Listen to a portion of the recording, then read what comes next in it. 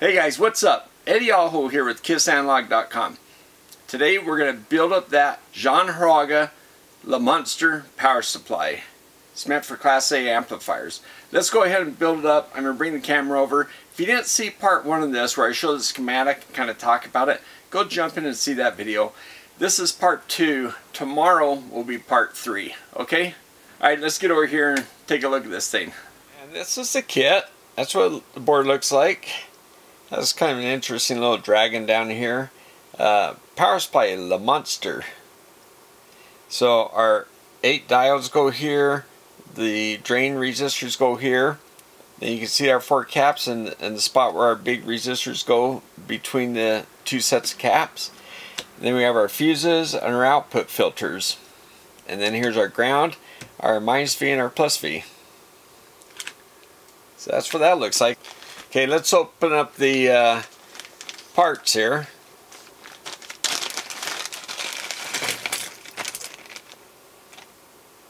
Alright, so we got our fuse holders here. Here's our large caps. See, these are the big caps that sit right here, stand up on the board. So that's where those guys go. And then our big diodes. And here's the WEMA capacitors, and then our drain resistors,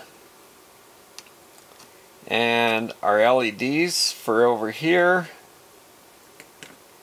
And that looks like our 1K resistors, which I'm going to change to 10K. And we have these little spade guys for the connectors, so they just will go into the end of the board down here, and on this end as well. That looks like pretty much it, the parts.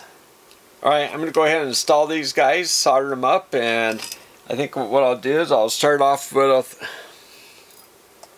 our capacitor that we have here. This Cornell Doubler. And that will fit in the board. And as far as diameter, it's smaller than even this smaller circle there, just a little bit smaller than that. So yeah, still plenty of capacitance and voltage. So there might be options where you have the same capacitance or near the same capacitance with the same voltage.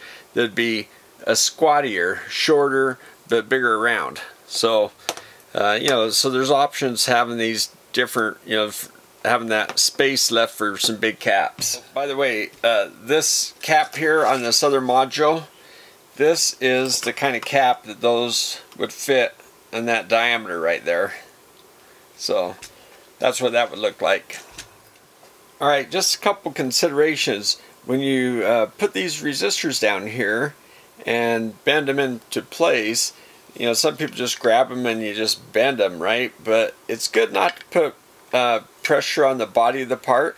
So they actually have these little forming things, and because of the spacing of this, it really looks like when I lay it down, they're bending them pretty darn close to the body. Usually you want to give a little bit of space, but so that looks like maybe this first notch, and then you can hold the resistor in there and just push the leads over, and that way it doesn't put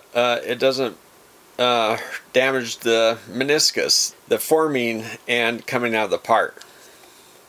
So then it's pre-bent like that, and it drops right in. Yep, there we go. And these things come in different sizes for different size resistors. Another consideration is just kind of understanding. You can look at the data sheet. But if you're not sure and you don't want to look up the data sheet, it's nice to know what this metal is tied to. Since it is metal, if you were going to put it on a heat sink, you would have to use an insulator. And let's see, if we put this lead here, we got 0.4 drop, and then if we switch it, it's open. So this over here, this lead on here, where the positive lead is the anode, and that's the cathode. Now if I go to the back side, I get that same connection. So, and then right here it's a short. So the cathode is tied to this metal tab. Okay, just be aware of that. And another thing is LEDs. There'll be a flat spot on one of the leads, and it's hard for you to tell because this flat spot's not that great anyway, but it's right here on this lead, and it's also the shorter lead. But you know, like these leads aren't really that much different in length, but there's a flat spot here. So if you put the negative lead on that flat spot, so you can tell this is the anode over here. The positive is the non-flat spot in the longer lead. Now the nice thing about this board is the silk screen is actually showing the flat spot. Sometimes there'll be a plus, but it's a good thing to have a flat spot, so you don't even have to really know that. You can just line it up and drop it in that way. Tip. One more tip is I see the value on this side, and I know this fuse box is going to be a tall thing, and it's going to sit up like this. So once I place this in there, I won't be able to see the value looking this way. So if I place it here so I can look into this way, if I want to double check, make sure I put the right value in, then that's just another tip. And then also, as far as this fuse, you can put it this way, or you can put it in this way. Which way is going to be easier to open? So you want to consider that too. If you're going to be mounted up next to something, maybe you won't be able to get it all the way open. And if you mount it this way, it looks like the capacitor won't bother it, but if I try to open up the other fuse, I'll have the two fuse leads hitting each other. So just things to think about when you install these things, that you have options. And so yes, even my little 1/4 watt resistors, I have a little bending tool for that. Yeah, these are pretty universal, pretty nice. So I just happen to have this HIraga kit, and it has all the common values, well, a lot of the common values anyway. So there's my 10K resistors I just pulled out for my LED swapperoo. And yeah, I'll put a link in down below for this kit, but pretty nice little kit.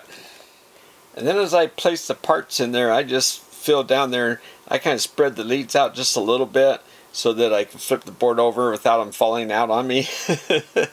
And then, you know, they'll stay in place until I get them soldered. Okay guys, so I've got half the diodes soldered halfway in. Let me explain. What I did, and they're also standing up obviously, because I thought if I do want to put a heatsink down the board and then bend them over it, I want to have the lead length to do that. And if I want to just stand them up and put a heatsink on, I want to be able to do that too. So I just thought I'd start standing them up. Well, it wasn't really easy to get them all standing up. So what I thought of is, you know, like these snap pin caps, the leads are kind of bent so that they stay in the board easier. So this is what I came up with. Alright guys, so what the idea is, I put the part in the board in the direction it's going to face, make sure I do that correctly, and then I push it through, and then I just grab it the width of the needle nose, and then one lead I bend up, and then the other lead I bend down, and then when I let go, it just kind of sits in the board. And then what I do is I just solder every other lead, and then once I've got those soldered, then I flip it around and I can adjust, you know, the angle of it, make sure they're all straight up and down. Then I'll finish soldering them. Alright guys, and something extremely important is to get the right polarity on your capacitors. And luckily they put the plus sign, plus they put a solid line to match with that solid line for the negative and the plus here, so that makes it easy to drop those guys right in. Alright, the capacitors I'm tacking in, they're in there very solidly, but I'm just tacking them in. I'm not really filling up the solder joint because I might want to replace these with the 10 millifarads, right? Okay, just to let you know, what I decided on the fuse holders is I put where I realize I have to get in there and grip on these guys and pull them up. So I put them both to the outside so they open up towards the middle. So that was the decision on that. And to solder them in, they snapped in the board pretty nicely. They kind of held themselves in place. But I just pushed on the bottom of them as I soldered to make sure that they're flush against the board. Okay, so I've got the parts in. I've only put 2 caps in for now. One on the plus rail, one on the minus rail. And that's what it looks like right now. Diode standing up. We're going to start off with that, and then I'll decide what I'm going to do with that. And just want to see how much ripple we get with just 2 caps. Now also these are the 6800 mics, and then see, here's the fuses. What I did is I decided I wanted to grab them on the ends, pop them up, and put them in here. Right now I put a 5 amp fuse on each side, just snapped in. I'll just close it up. I got to still clean up the rosin with some cotton swabs. But now look what came in the mail. So here's the CDE, the Cornell doubler that I put on there. And look what came in the mail today. The Elna. So it's the 10 millifarad. It says for audio. So that's the Elna. I'll put a link down below. Now you can see the size difference.